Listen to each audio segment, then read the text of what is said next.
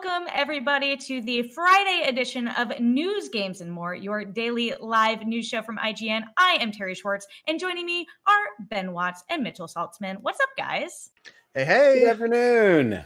While we have been waiting here, we have been seeing you guys in the chat. We see you starting some flame wars in there. We're not here to start any fights between PlayStation 5 and Xbox. We're here to celebrate both of them, but we will be checking in on your questions throughout the day. We have a lot of exciting stories to go through in today's show, but first, Mitchell, you have a PlayStation 5. This is very exciting. This is our biggest story of the day. Wait, Terry, who told you that? It's supposed to be a secret. Come on, man. It's not a secret. Everyone watching knows now. Show it to everyone. I mean, this is like a big deal. Literally, all we can show you guys is the box right now. There are very strict embargoes about this. But a PlayStation 5, it exists. It's not an empty box, right? No, it's an empty box, actually. We're really not able to show you anything else other than this box. Everyone is freaking out in the comics, or in the comments. Giannis is just saying, Mitchell, you have a PS5 in all caps over and over again. Clown Prince, no, I do not come with the PlayStation 5. But Mitchell, you're a little out of focus because even your camera wants to be looking at the PlayStation 5 right now. But is there anything exciting people should know? I know we have a couple like breakdowns of the box and social posts and everything, but this might be some of these people who are watching's first time seeing one in real life. It exists. Well, I can say that there are all kinds of cool pics with the box and Janet's cat that I believe IGN might have tweeted out already. If not, I think Janet's tweeting them out. If not, the pictures exist. I've seen them. But unfortunately, right now, we can't really show you anything other than the box. We can't show you what's in the box. We can't show you. I definitely can't show you what I have on my screen right over here to my right. That's definitely cannot do that. I can't show you what's on my desk. I can't show you what's behind my desk. my whole apartment is just to the other camera, the other view where we can see everything that Mitchell was hiding. You've already spoiled my secret. Yes.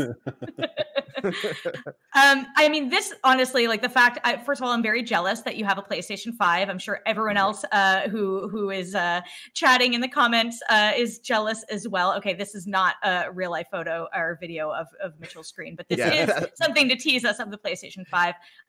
Anyway, I am very jealous that you and some other people at IGN have these already for early access ability to prep loads of content that we'll have in time for the release. But Mitchell, how does it feel to like have it in real life? What is your hype level for next gen, knowing we're only a couple weeks out right now? It's really high. I can't even like it's the first time that I've really been like in the trenches of the media during a next gen console launch. So this is all very new to me. It's all very exciting. I had to sign a lot of documents, a lot of non-disclosures, a lot of very scary pieces of paper. But yeah, I'm really excited to not only play the PS5 right now, but later be able to tell you all about what I'm checking out. So yeah, it's an exciting time. Keep it locked to IGN. Ben, you're like me, where we are PlayStation 5 lists, like all the regular folks out in the world. But are you going to get a PlayStation 5? What are you looking forward to about this console? Yeah, absolutely going to get a PlayStation 5. I do have mine pre-ordered. I hope to pick it up. Bar anything going wrong on launch night. I'm very excited. I want to get into that Miles Morales real quick. Yeah, I'm very excited, and I'm actually curious to dabble with the remastered version of the actual original Spider-Man game. I don't know how I'm going to feel about the new face on Spider-Man. I became very attached to my Peter Parker. Yeah. But that is where my hype level is at. I am incredibly jealous. I want to know what that feeling was when it was delivered and you had it in your hands for the very first time, Mitchell. Honestly, it was like at 7 o'clock in the morning. So I was very groggy. I went to bed at 2 o'clock last night. So it's not like a memory that I'm really gonna look back upon very fondly. But yeah, it was awesome being able to open the box for the first time, take it out, and get to see it in all its glory. I'm exceptionally jealous. At least you have a more fond story than our beloved Beyond host, Jonathan Dornbush, who we know, a huge PlayStation fan, wakes up this morning and missed FedEx, or FedEx missed him, as he said, so he had to wait even longer to get his special delivery. We'll obviously have plenty more PlayStation 5 coverage for you once we are able to show you more of the system, but in the meantime, there is another big PlayStation 5 story today that I thought would be a good follow-up to not being able to show you guys the system, but being able to show you the box. A third-party company called PlayStation 5, which is not affiliated with Sony in any way, or PlayStation, or the PlayStation 5 brand, is a company that is making cover variation faceplates available for pre-order. The pre-orders will be available starting now and to be delivered on or before November 12th. They're offering a number of different colors that you can get as different faceplates for your PS5 digital and disc editions, including cherry red, chromatic, indigo blue, jungle camo, and limited edition V1 matte black. I had not read those out before. I'm glad that I did not stumble over them then. Again, this is PlayStation, not PlayStation, not officially affiliated with Sony, but it is one of the first times that people will have an opportunity to personalize the PS5 look. Now, I have a couple comments from IGN fans on IGN.com that I wanted to read with you guys, but I'm curious for those of you watching in the chat, and also, Mitchell, we'll start with you. Are you planning to customize your PS5, or do you like the kind of traditional white cover faceplate look? You know, it's funny because I'm not one to typically customize consoles, controllers. I'm fine with the default. I feel like the default was chosen as a default for a reason. So usually I'm fine just keeping things as they are. But one thing that I'm learning, having a fully white console on my dusty entertainment center, is that the dust collects really, really quickly, and it looks bad. So like the same amount of dust is on all my other consoles, obviously, but because they're black, and you know, it's hard to see it so easily. So I think I might actually spring for a matte black faceplate for the PS5. You're not alone. I'm looking at the YouTube comments now, and Trap-A-Lot VW says they want the black PS5 as well. Now, Ben, what about you? Are you planning to swap out your white and black PlayStation 5 colors? I mean, it's gonna happen. I mean, aside from the Xbox 360, where, as you remember, the front faceplate was definitely customizable, and there was different versions of that. When has there been such a, like, iPhone covers and everything, that we can actually fully customize what the outside of the console looks like from one side to the other? I mean, to begin with, PlayStation. I know you're a pun master, Ben Watts. You're like, why didn't I think of that? PlayStation 5. So I'm looking at those pre-orders. I don't know if I will jump on one just yet, because I want to spend some time with my original white once it arrives. I was liking the color of that blue. That camo one, that has me asking questions. Do you want to hide your PlayStation? Where are you having it? Are you keeping it in a treehouse? These are important questions to ask.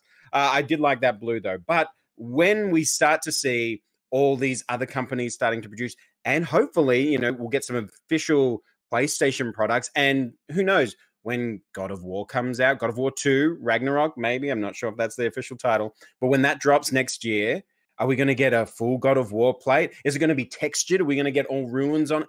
That is what I'm really excited for. That is when I probably jump on that customization bandwagon. Yeah, right. there's gonna be some cool pre-order bonuses, I think, involving those faceplates.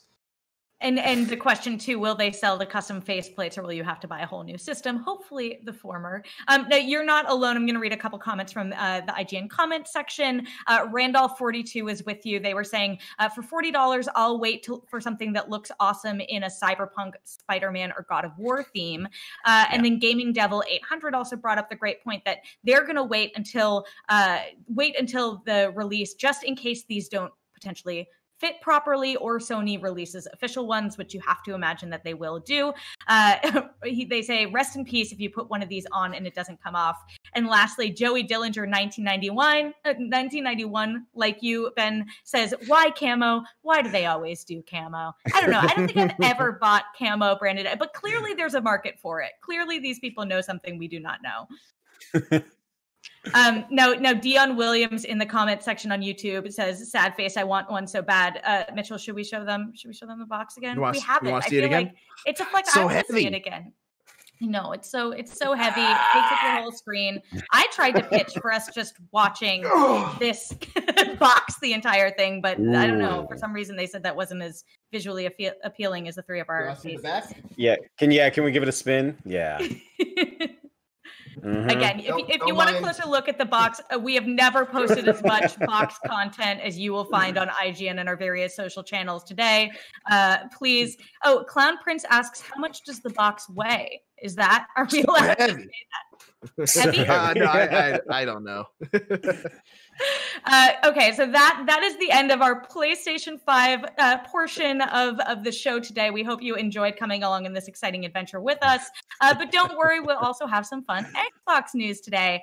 So head of Xbox, Phil Spencer, has raised the idea of releasing what we're calling streaming sticks as a part of Xbox Game Pass. And we were talking, this is like an interesting hypothetical that he's discussing. Speaking to a website, Stratechery, I think is how you pronounce it. If not, it's another great pun.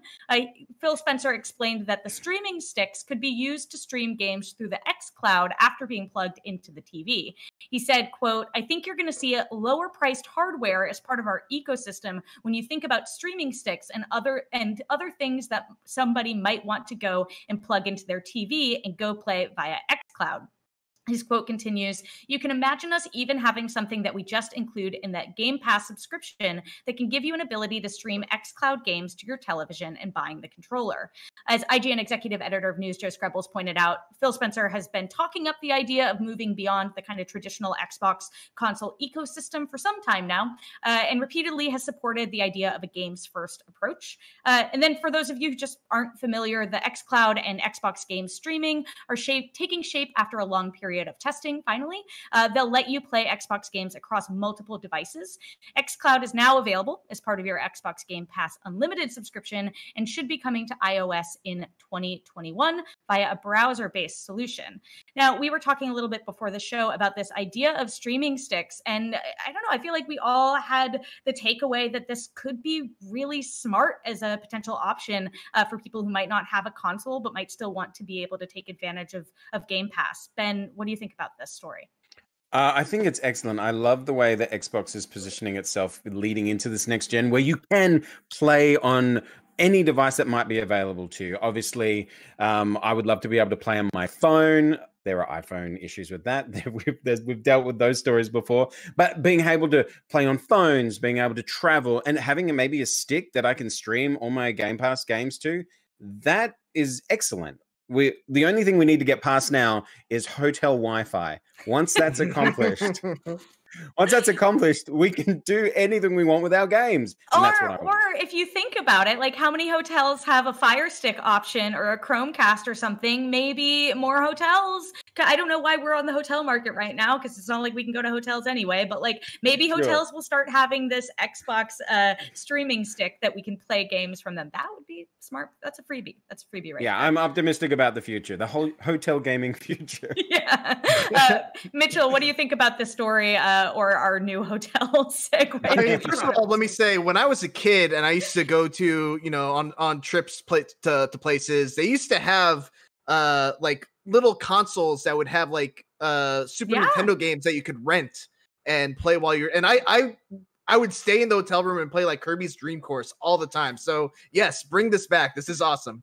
Yeah, I think in general, this is a really smart strategy. I have a ton of friends and family who, are interested in games, but they are kind of prohibited by that price and also the footprint of a giant console in your entertainment center. So having just a stick that you plug in like a Roku or something like that would be amazing for them. It would definitely serve to bring people into gaming that I think are just, locked out of it right now because they don't want to make that extra investment of buying a console and, dealing with all the upkeep of having, a console in your entertainment center. Yeah, so WVR X-Man in the comments agrees. They think they're going to sell boatloads of these game sticks when they come out. And Mr. Tim Tam in the IGN comments, who may or may not be Ben, shout out to Tim Tams. We love Tim Tams. That's an Australia joke for those of you. I thought it was clever.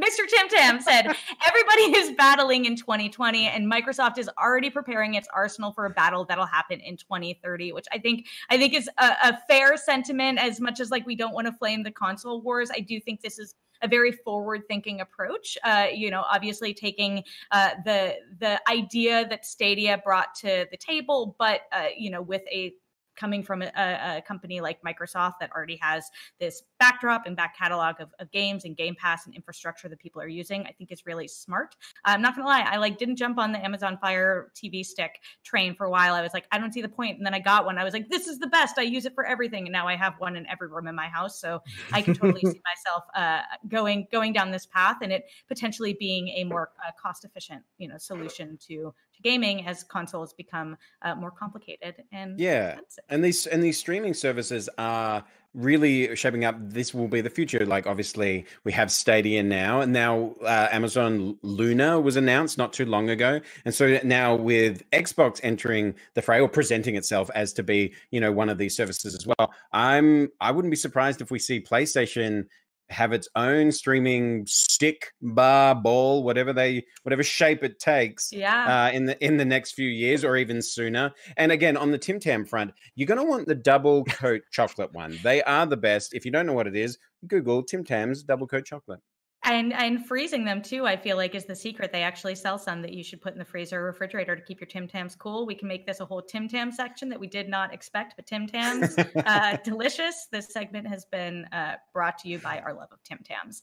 I also will shout out Paul Mall in the comments, who had said, been on board with Xbox since day one, so great to see them demonstrating their commitment to gaming. Good times ahead. Good times indeed. We see you folks in the YouTube comments asking, when can we see more of, I'm assuming not just the PS5, but the Xbox Series X. We'll show you the box again. While we can't tell you specific dates, we can guarantee that you will see more of both of these consoles from IGN sometime between now and November 10th and 12th. So stick around the next couple of weeks. The wait will not be much longer. We are going to jump over to some entertainment-focused stories from here, but still in the spirit of streaming.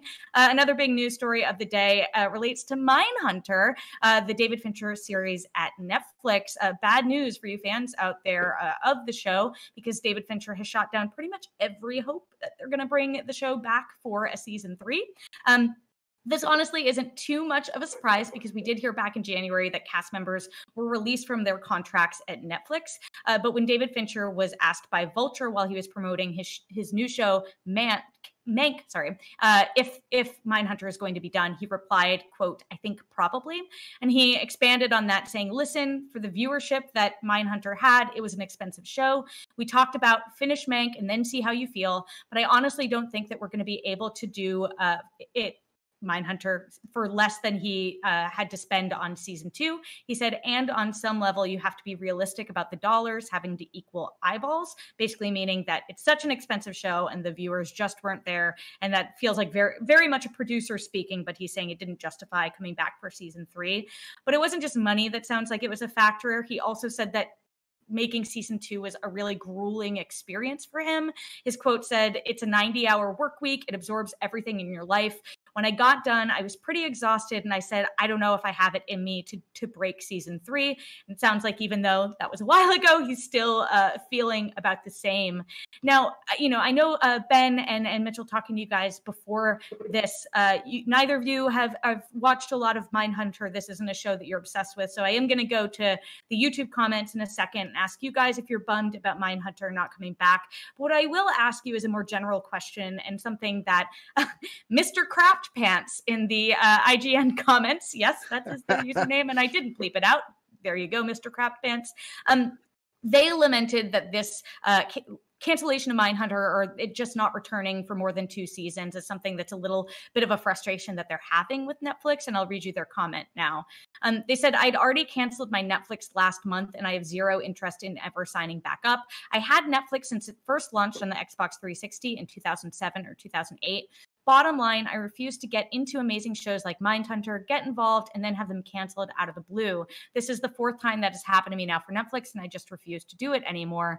Hulu has my money now. So I guess my question for you guys is, do you feel like, are you frustrated that Netflix is only giving these shows 1 or 2 seasons now? Or do you kind of, like the variety of programming that they have, that even if they don't necessarily renew these shows for 6 or 7 or 8 seasons, you're still interested in going along for the journey?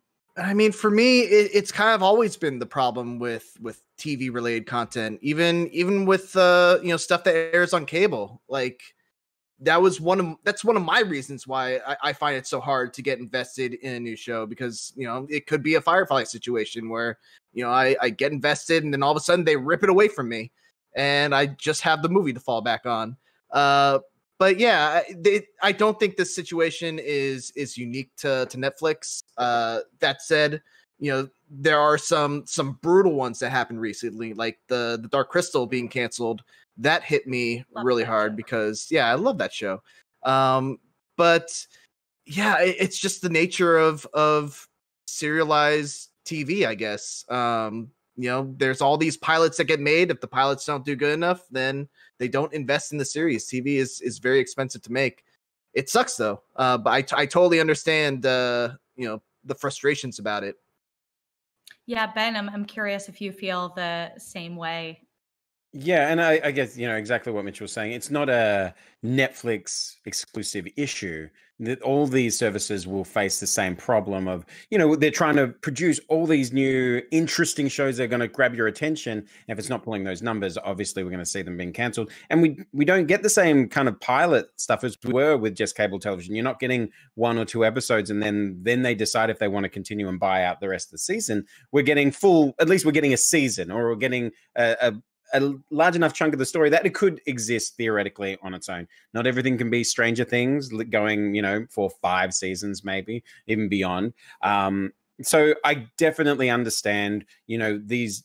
I would say I'd describe Mindhunter as more of a niche program.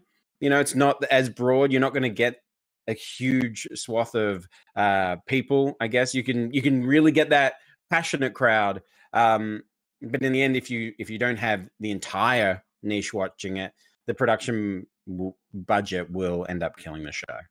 Yeah, Netflix is kind of in a unique scenario because, as you guys are pointing out, like the pilot approach to more broadcast television was this idea that there could be a concept that people are interested in, that a studio is interested in pursuing, but you would make this pilot as basically a proof of concept. And then if they enjoyed the pilot, they would pick it up to series. Then with the rise of streaming, we started seeing more of these like full series orders up front, and Netflix especially tends to do we will pay for your full series on the concept. And so season 1 essentially is the pilot. It's a good thing because it gives a show an opportunity to find its footing, but also it's a bit of a bigger investment. And what we've started to see, especially with these more expensive shows in recent years, is that Netflix will pay the money to, make season 1 up front. But then while season 1 is being made, they'll actually have the writer's room already working on season 2 before there's a renewal. And sometimes if they do see good response in season 1, they'll have season 2 shooting right at the same time. And then what you'll have is these 2 seasons of a show that are already shot potentially, but say that viewership doesn't maintain or season 2 really flops. That's when you have that second season cutoff. And Netflix didn't used to cancel their shows that easily up until recently, really. And it's because if you think about it, they had a back catalog of content that was largely licensed content that they were getting from other places that wasn't owned by Netflix or on their platform. Now they have a bigger group of their own content to lean on, and they are getting a bit more stingy about what they're going to keep around, and even shows are being canceled after 1 season that a couple years ago was unheard of. So I know a lot of folks within IGN were very sad about Mindhunter. I see Galactic Donut 728 in a comment said they loved Mindhunter and shame it won't be back. But I will say I'm kind of on the other end of the spectrum from Mr. Crapped Pants, where I find myself just defaulting to Netflix at the end of the day. It's the first thing I put on, and I assume that like if I can't find something on Netflix that I want to watch, then I'm like really desperate or have been in my house too long this year and watched too many shows, which definitely is the case. And yeah, I mean, I kind of understand where they're coming from in the cancellations, but it does make you less likely to like jump on board a show right when it debuts if you know it might not stick around for a while versus like waiting for something to accrue more of a buzz and more seasons that you can sit down and have a longer binge with. That wasn't supposed to be as long of a rant as it was, but it's Netflix stuff. Norbit Dre in the comments said, I liked Mindhunter season 1, but didn't I think they mean to say, but didn't really care for season 2. But they wrote did really care for season 2. So either they did or they didn't, but I think either way they're bummed that it's not coming back. And I will also say, for those of you who liked Mindhunter and are bummed it's not returning, check out Ozark if you haven't already on Netflix. It's quite good. And Ozark is great. Is very great. And Laura Linney as well. Great show. Great show. Any more thoughts on the Netflix front before we go on to our next story? I feel bad. I feel bad because in college I made a choice whether to follow TV or anime, and I followed anime. And so whenever there's a TV show that people are talking about, there's a chance I haven't watched it. We'll talk about Hunter x Hunter next time. Yeah, okay, let's do that. Was that a good cut? Yeah. Right. You got me there. Don't worry, Netflix has anime too. We got more. Okay, so our next story is all about the Snyder Cut. If you thought that the Jared Leto Joker in the Snyder Cut news was going to be the biggest Snyder Cut news of the week, you would be right, but there is more big news we're going to talk about right now. So not only is Jared Leto returning, but we also found out today that Joe Mangianiello will be reportedly returning as Deathstroke. So a source confirmed to Collider that Joe Manganiello will be taking part of the current round of reshoots for the Snyder Cut being finished for HBO Max, meaning Zack Snyder is not simply reusing existing footage. He actually is going to be shooting new scenes with Manganiello as Deathstroke separate from the theatrical cut. If you stuck through the credits of the theatrically released version of Justice League, you'll remember, spoilers, that Manganiello's Deathstroke originally appeared in a post-credit sequence, and there he was recruited by Jesse Eisenberg's Lex Luthor to join the Injustice League, a big supervillain group from the comics. So IGN's Jesse Shadeen previously had speculated that Zack Snyder may be expanding on the idea of the Injustice League and that teaser scene at the end of the Justice League theatrical movie in his version of the Snyder Cut. And that could be why he is deciding to add Jared Leto's Joker into his version of Justice League, as he wasn't originally in the Justice League movie at all. And this casting news obviously may further lend credibility to that theory. This also could be a good opportunity for Warner Brothers to like retest the water around Joe Manganiello's Deathstroke, because it did get people really excited at the time, but it has been a minute since we've seen that version of the character. Last we heard, the Rave Redemption's director Gareth Evans is also rumored to be directing a solo standalone Deathstroke movie. So this could, again, be a good way to revive interest in that project. Now, the Snyder Cut is a movie that was a myth for many years, but that fans clung to and were so passionate about, and that Zack Snyder and the cast involved with the Justice League kept bringing up and fueling the flames for, that HBO Max did greenlight that the Snyder Cut would be released at some point in 2021. They would fund Zack Snyder being able to finish this movie, and it's actually not really a movie anymore, but a 4-part limited series that will be debuted next year. But I mean, it has called into question, like, what is this movie shaping up to be with all these additions, all these reshoots, a ballooning budget that's reportedly about $70 million, which is like the cost of a normal movie. So I'm curious, what do you guys think? Like, are you excited about the idea of Joe Manganiello's Deathstroke or Jared Leto's Joker or the Injustice League appearing in this movie? We'll start with you, Ben. I was going to lead off what you said. It's just like, what is this production? This was coming back. It was going to be we have the cut. We're going to add some special effects and we're going to release it. We're going to figure out how it's going to be released. And that's not what we're going to get. We hear about all these reshoots and all these characters coming back. This feels like they're leading into something like we're going to build something that you're going to want to continue after the Snyder Cut is aired. They are positioning all of these characters to have their own little offshoot, to their own little thing. I got to hand it to the fans a little bit on this. If you wanted it, you're getting a lot for what you put in. I'm very excited specifically to see Joe Manganiello's Deathstroke. I think that was a really great cameo because I think looking at the DC world, I do want to see more of these characters embraced. We get a lot of Marvel characters, which I also love. I don't favor either one, so nobody flame me in the comments.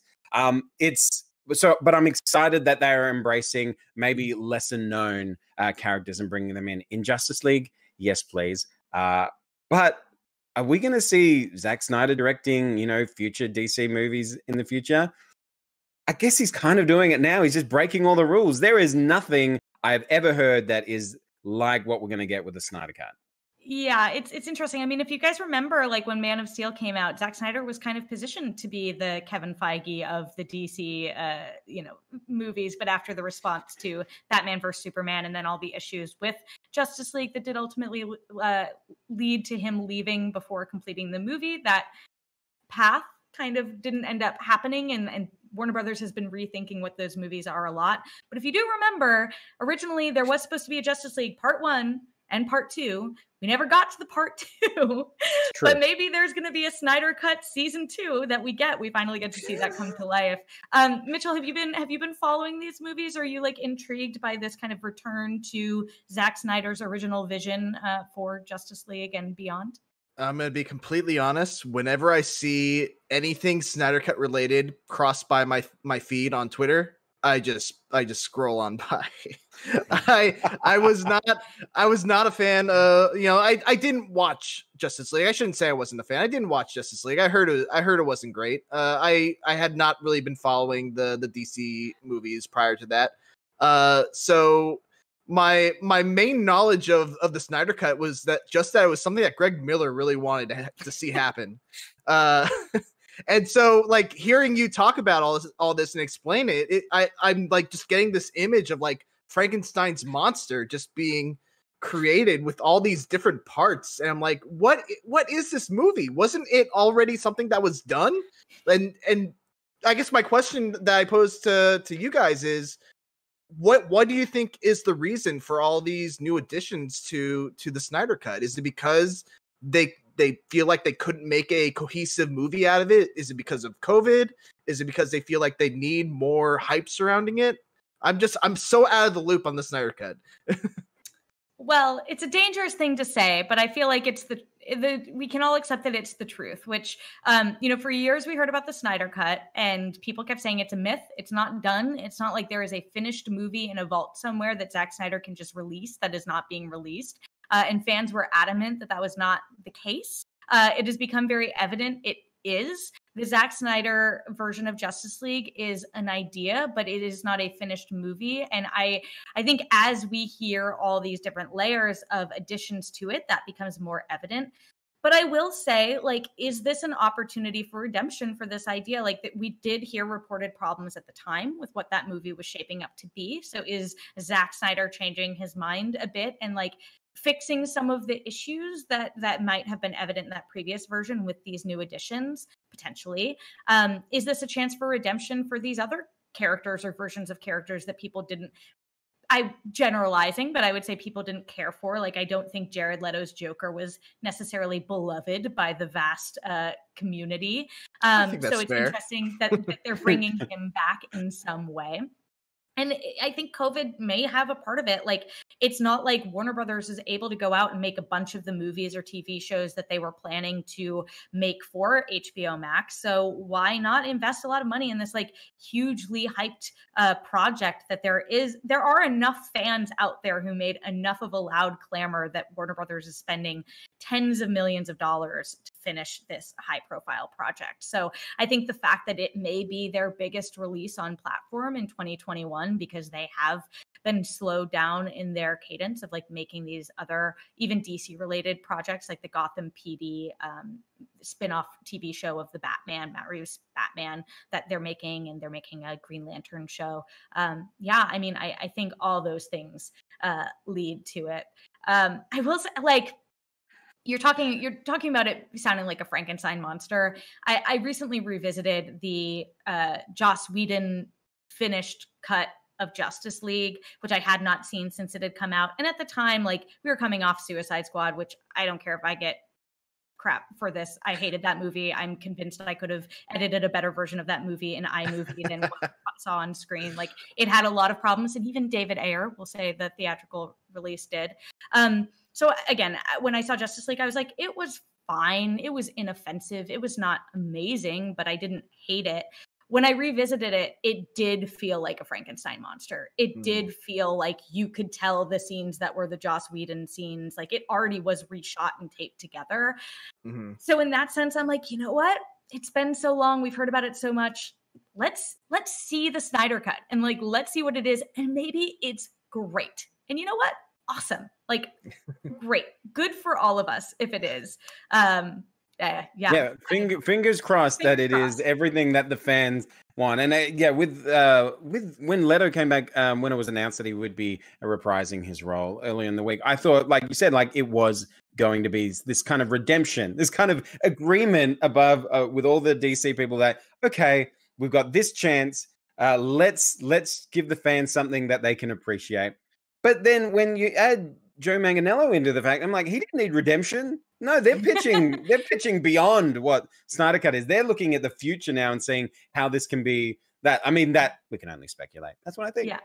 It was chef's kiss casting too. Like, he looked so great. Right. You guys should all go and look at like that Joe Manganiello Deathstroke look that they had in the cameo. He looked awesome. So like, and I love Joe Manganiello. He's a great actor, and I've always enjoyed his projects and his love of D&D. So more Joe Manganiello for everything.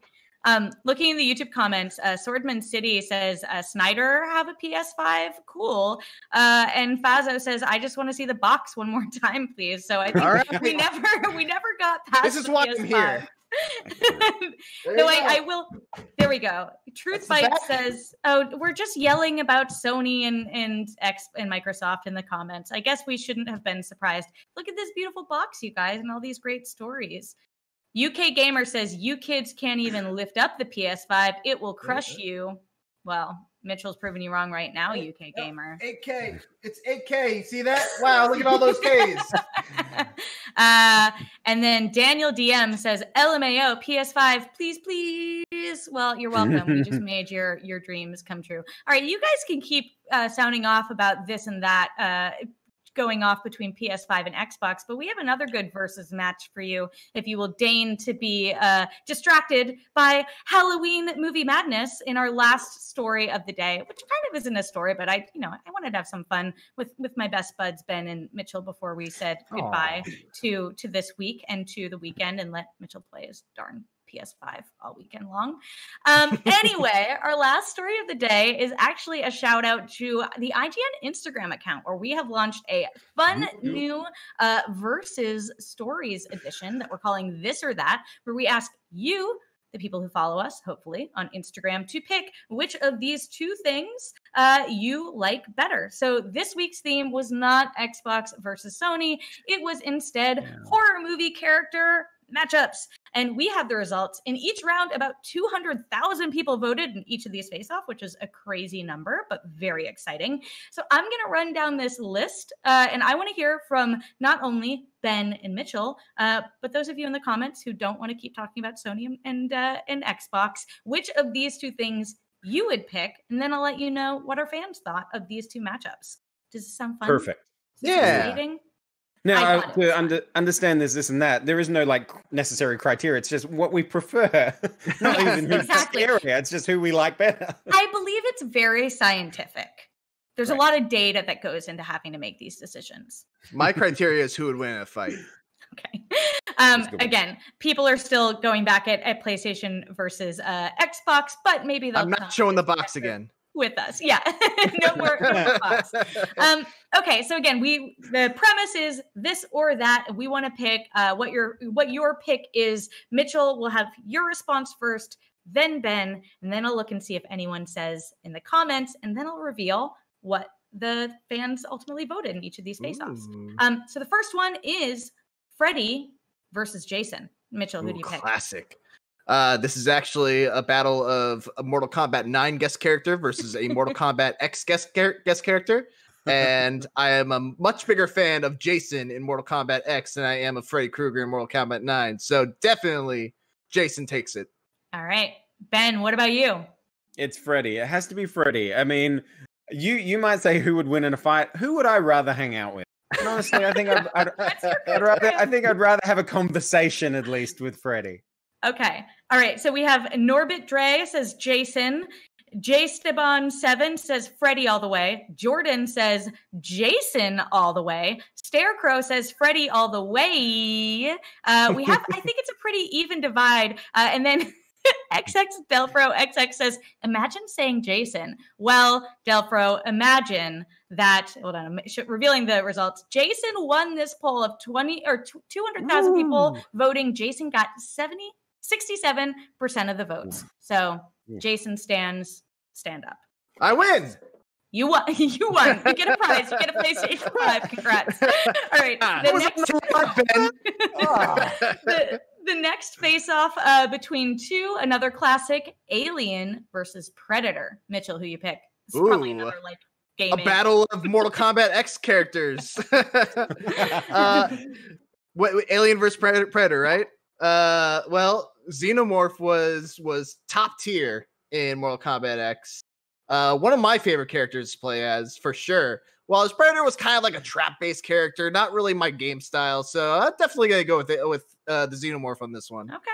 All right, Ben, how about you? Yeah, I mean, this is definitely a tougher battle. I mean, very iconic. I would say Predator, though, to keep it quick. Okay, all right. We have, again, easy divides between these. PlayStation King of Kings with 2 controller emojis on their name says Predator. Mark Stevenson says Alien. And Chaden, I lost his name. Chaden said Predator easily. I'm getting a lot more Predators in the comments. JSteban7 says Predator is badass. Starecrow says Predator all the way. Alan Tran still says, imagine saying Freddy. Well, all you Predator fans, Predator did win this one, but it was a bit closer. Predator got 55% of those 200,000 votes, and then Alien got 45%. I love the Alien franchise, so I think even though the Predator would, it's terrifying, I think I just like the Alien franchise a bit better. All right, our next matchup, we're just going to do a couple more of these because they are very fun. Pennywise versus Jigsaw. Dang, they're not Mortal Kombat characters. They aren't. Imagine if they were. Imagine if they were. I haven't seen either of these movies, so just going by how much nightmare fuel they provide, I'm gonna go with Pennywise. All right, how about you, Ben? Yeah, it's Pennywise. It's Pennywise. Lots of Pennywise in the comments as well. Though Jigsaw is getting his shout outs to Jordan saying Pennywise is the undisputed champ. Jordan, you are right. Pennywise won with 60% of the votes. I'm going to jump ahead to my favorite one. I hope you guys have seen these movies because they are great. But in the matchup between Black Phillip and the Babadook, Black Phillip, the black goat from The Witch, or Vivitch, of course. Who do you choose? Mitchell, have you seen these movies? I feel like you're not. You guys are exposing me right now as someone who doesn't watch anything that we talk about on News Games and More. No, I haven't seen any of these movies. Just say Black Phillip because he's my favorite, and I'm Black Phillip for reasons. For reasons. How about you, Ben? I hadn't seen the Vivitch, but I have seen the pictures, the comparison, and I will take a goat every time. Everyone, Prodigy is saying, what is she talking about? Saying the who? You guys, okay, Norbit Dre is saying goat, but I don't know if they understand, if they know Black Phillip or not. You guys should go and watch the Babadook a great horror movie from Australia, and The Witch, another great horror movie. And let us know what you think eventually, or just watch them because they're two of my favorite recent horror movies. In this one, The Babadook did win with 66% of the votes. But if you guys watch The Witch, Black Phillip is GOAT. I love him. I'm obsessed with that movie. Okay, my last. Okay, someone's recognizing The Babadook, and Michael Smith is saying Black Phillip was creepy. Thank you for the redemption here. I'm gonna do one more for you guys. Probably the trickiest one of all of these. Again, we're just being goofy because it's Friday and it's the weekend after this. But in the matchup between Michael Myers, the terrifying villain of the Halloween series, and Mike Myers, the actor you might best know for playing Austin Powers, who would you pick, Mitchell, Michael Myers, or Mike Myers? So is Michael Myers the one who married an axe murderer, or was he the axe murderer? He married the axe murderer. Yeah. Oh, okay. Well, maybe he can, get some help and axe murder Michael Myers. So I'm gonna go with Mike Myers there. Mike Myers, the comedian. Got it. Ben, how about you? All right, let's get serious. This is a serious matchup. And the criteria was horror movie characters. I did say that who would I rather hang out with? Probably Mike Myers. However, I also don't like hanging out with people funnier than me. So Michael Myers. Everyone in the comments is like, what are you guys drinking? Like, what is happening? What is the stream? I thought it was about PlayStation 5. You guys who were saying, his movie, Hat Down Low says Mike Myers' movies are scary bad. Good burn on Mike Myers. We won't let him know you said that. I will say, people went with you. Michael Myers, this was a horror movie criteria. Michael Myers, the Halloween villain, won with 70% of the votes. But this is the kind of fun you can find every week on IGN's Instagram page. If you want to do these fun matchups, I promise they are fun. We won't make you go through them here with us, but you can do them yourself. We're doing those, I think, every Friday is the plan, right, Ben? Sure. Check out IGN. We're doing them now. Check out IGN's Instagram. Next week is going to be Halloween candy, but don't worry, we will be doing some next gen this or that in the future. So you can get your tap and finger out and let us know what you think. Well, thank you, everyone. That was our show for the day. This was very fun. Mitchell, I'm incredibly jealous. Ben and I are going to hop in our cars and come to your house after this and steal your PlayStation 5. So there will be no evidence of that. Obviously, no one will know that that's what we're doing. It's just a box, guys. There's nothing in it. Prove it. Open it. Open it. Open the box. Document. I signed an NDA. I can't show you the inside of the box. As I did say, I know we can only show you the box today, but we do have the PlayStation 5. You will be getting so much more PlayStation 5 and next-gen content from us in the coming weeks. And of course, once the consoles come out, we will have loads of coverage, not only of the consoles, but the games that are being released for them. So we ask that you stick around, and hopefully you'll enjoy everything we are creating for you. But beyond that, thank you so much, Ben, Mitchell, everyone in the comments who was hanging out with us today. That's our news, games, and more for Friday, and we will see you again on Monday. Have a great weekend, everyone. Bye-bye. Bye.